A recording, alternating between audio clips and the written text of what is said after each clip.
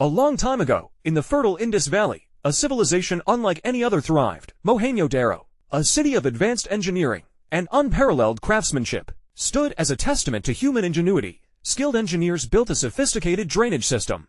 Homes boasted private bathrooms, and a unique script hinted at a complex language and culture. But around 1900 BCE, Mohenjo-daro met an abrupt end. What caused this thriving metropolis to be abandoned? Theories abound. Some point to a devastating flood, its fury leaving a layer of silt and destruction in its wake. Others suggest a cosmic event, a comet or asteroid unleashing its wrath upon the city. Recent discoveries of deformed skeletons and melted pottery support this theory, hinting at a sudden burst of intense heat.